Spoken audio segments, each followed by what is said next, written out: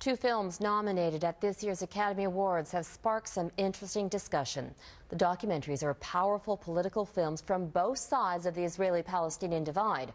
Both provide separate accounts of the conflict, but arrive at the same conclusion, that the status quo is not sustainable. Here's Stuart Greer. A fifth camera smashed by an Israeli rubber bullet. 5 Broken Cameras is the title of an Oscar-nominated documentary that chronicles the struggle of a Palestinian village against Israeli occupation. The film evolved from a father's project to record his son's first years of life. This one saved my life, this camera. Amateur filmmaker Imad Burnat says his 5 shattered cameras are his favorite trophies, but he's humbled by the dozens of international awards he's received and for his Academy Award nomination. I think the Oscar to be there, will draw big attention to the Palestinian situation from the people and the international community, and this is what's important for me. Israel says it has the right to build settlements despite being illegal under international law.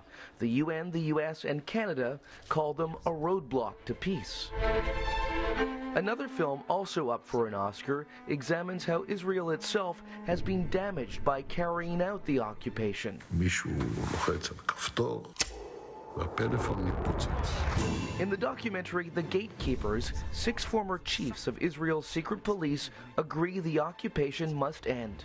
They say it's only generated a spiral of violence.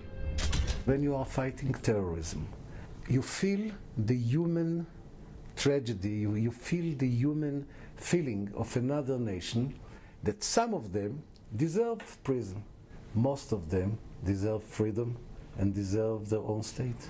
Thanks to the Oscars, the Israeli-Palestinian conflict is getting renewed international attention. One man's terrorist is another man's freedom fighter.